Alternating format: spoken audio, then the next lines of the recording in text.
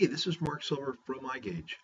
This is the Carlson Survey 2014 with IntelliCAD, and I've got a drawing in the background here. This is about a couple miles square. There's a geotiff in the background.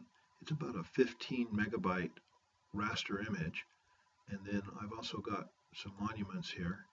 And I just wanted to show that it seems to be pretty quick to me. I can zoom in, drag around on the screen, zoom in and out, and everything seems to be just right on instantaneous. And if I go to layout view, they pop up pretty quickly. Often I hear people complaining that the IntelliCAD engine is slow with raster images.